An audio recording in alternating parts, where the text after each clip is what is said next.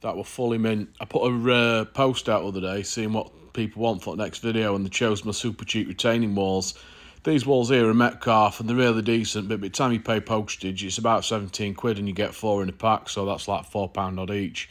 So I'm going to do some that are about 30 pence each, and I'm going to do a premium version that's a little bit more but not much more.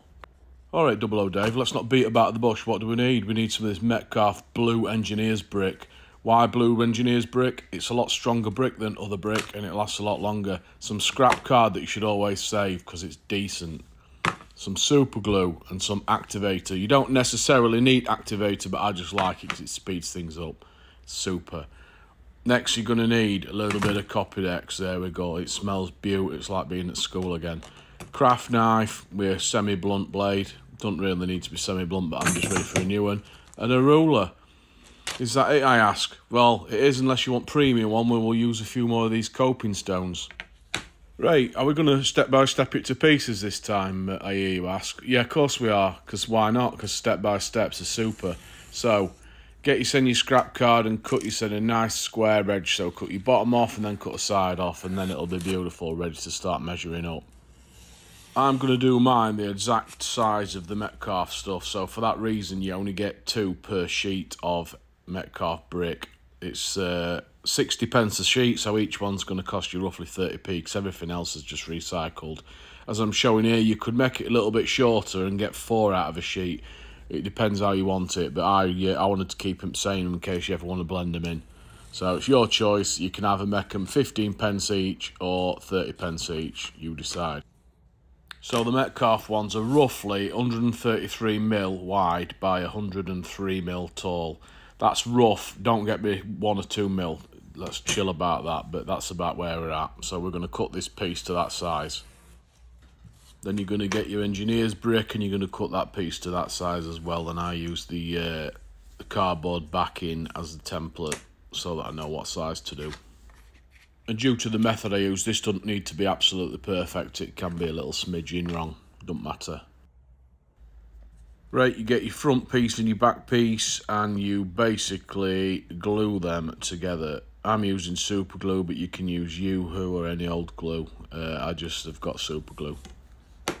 Just a bit of a tip here, if you're watching something on TV that's entertaining and you get super glue all over your hands as you're doing it because you're not paying attention and then you want to clap, yeah, don't do that because then you're going to glue your hands together.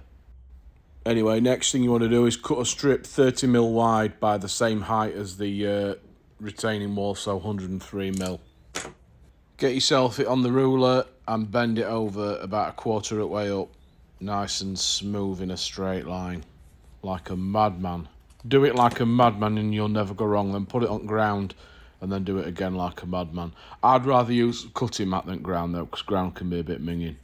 Once you've done that, flip it round and do other side. Make it so that the piece is about 15mm wide, or thereabouts. And get a good old pressing down. What this is going to be, it's going to be like the overlappy bit where it's going to join one to another and it's going to hide the joins and it's not going to have any exposed cardboard, so it's going to look nice. Right, just to save ruining cutting mat and gluing it to the floor and everything, I've put a little bit of greaseproof paper on there and I'm going to just stick a bit of super glue down each side and then press it down nice. Again, I'm going to do it like a madman. Look at that, get angry with it and it'll work a lot better.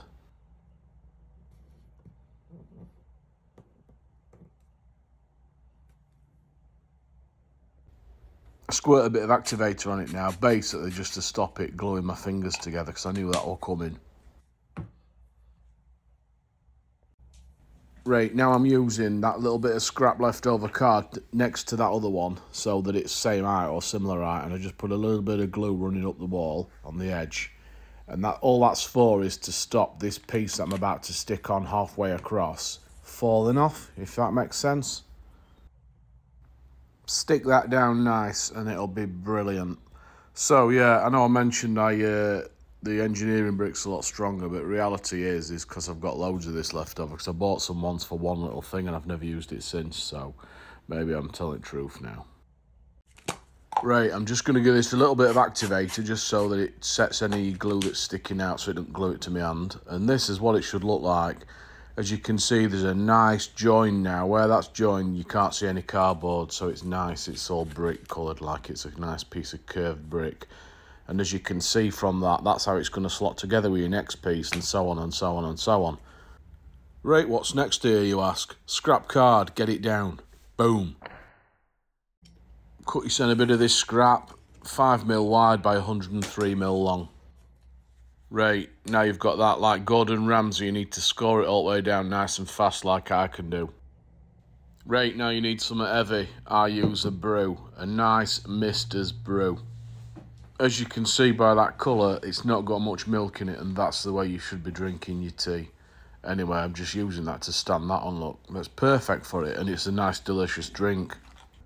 Stick some glue on top and stick your section that you've just made on top of that, and that is beautiful. Get a nice little squirt with some activator just like before, so you don't get glue all over your fingers. And this is what it should look like, and as you can see, it's not half bad, is it? Right, you can stop at that now if you wanted, and that is the super cheap retaining wall, and it costs 30p. But wait a minute, if you want to make it premium, boom, get you sent some of these. If you've got any left over, even better. And I think I've invented this. Someone might correct me, but this little method I might have invented. So that's the retaining wally top bit, look, the coping stone, which will look nice, and you can use that if you want. But what else you can use is these in-betweeny bits. I love using these, and I don't know if anyone else has ever used them, but I love them, and I save them for that reason, because I love them like I love drinking tea. So as you can see from this fancy little slow-mo that I'm doing by myself, that don't look a million miles off from Metcalfe. It looks completely crackers because it's wrong colour, but as you can see, if you had similar colour, you could put it next to it and you wouldn't look a million mile off. Anyway, get these little snippets, hold them in tweezers if you've got massive fingers, and get a bit of Copydex or any other glue. I wouldn't use super glue for this though. Just paint a little bit on it like that, and then just put it in a similar position to where Metcalfe's got his little ledge, and it'll look decent, and I'll speed it up and show you it. So as you can see, nice and steady, just dabbing it in place, trying to keep it level, following brick line. It's quite easy because at brick line. And there we go. As you can see, there's a little bit of overspill of Copydex. It don't even matter that, because we're going to do something awesome on that and put a little bit of garbage on it. So look now, if you can see, if we'd used stonework instead of blue brick, that would have been a decent match up there, and it wouldn't have looked bad at all, would it? I've done that all over my layout if you look in places, because I needed a thinner wall at Metcalfe were too thick. Right here comes a little bit of garbage. By garbage, it's just green plant material stuff that I just collect from doing my scenery. So I'll put a bit of that in, loose bit of glue, stick it on, and that's all the good un. You're going to have fast eyes here, look, there you go, and it's gone. Look at that, that was brilliant on it, good editing. On a side note, what do you think to my Easter carrots theme? Oh my God, is bring it weathering powder out on dining table. Oh dear, what's going to happen? Because my missus is at work, you see, I'm a bit braver, I'll do it again on dining table, and I'll use black, why not? I'll just dab it on any old how look, and then work it around a little bit. I've hardly got any black left because I knocked full pot of it other month, and basically I had to sweep that up. So it was nearly a full pot, and now it's nearly empty. What an absolute maniac. I've better ain't mess at floor and all in the old Liberty Junction floor area. So because I'm not going to be using this on my layout, I can get away with weathering this like an absolute wild animal, which is what I'm going to do. And I'm going to try and do it like a lion. So here we go, look, I'm just going to speed through it, because why do you need to see all this? But I keep working away at it, rubbing it about, up and down, up and down. I don't do it left and right though. Don't do it left and right, because why not? Anyway, this is making it nice and grotty. Put a bit down here, put a bit up there, here, there and everywhere. That's what I say.